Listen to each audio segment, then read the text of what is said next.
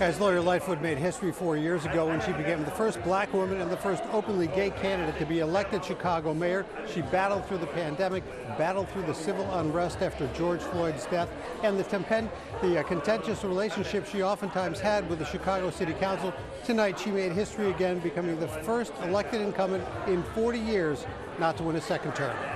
Obviously, we didn't win the election today, but I stand here with my head held high and a heart full. Her Lori Lightfoot telling supporters tonight that she was proud of her accomplishments, particularly proud of the Invest Southwest program that helped bring economic development to underinvested areas of the city. She said that must continue, and she said she will be rooting for whoever becomes Chicago's next mayor.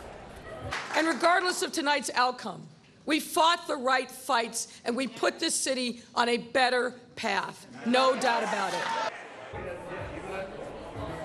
Afterwards, I talked to Mayor Lightfoot, having covered her for 5 years since she first got into this race. She said this was a tough year for incumbents. She doesn't know what she's going to do next, she told me, but she has some ideas. She'll definitely be staying in Chicago, though. Her daughter is a freshman in high school. Tonight, her fall from power may be really a referendum on how she failed to get a handle on crime, which was the #1 issue in this race. Watch breaking news on YouTube. Subscribe to ABC7 Chicago Eyewitness News.